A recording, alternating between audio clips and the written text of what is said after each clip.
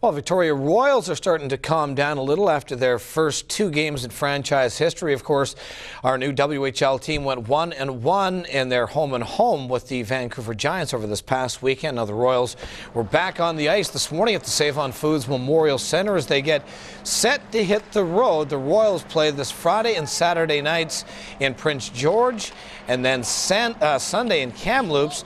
Now the Royals have many new faces from last year's team in Chilliwack, and there's nothing like a long road trip on the bus to Prince George to let the players get to know each other a little better.